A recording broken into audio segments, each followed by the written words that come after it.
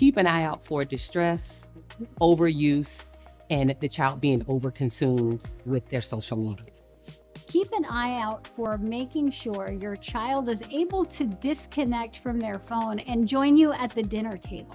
If your child can't even disconnect to enjoy their ravioli, there might be a problem. I think when students are online a lot, they tend to actually pull away from their peers. They're not actually engaging in social activities in a normal way.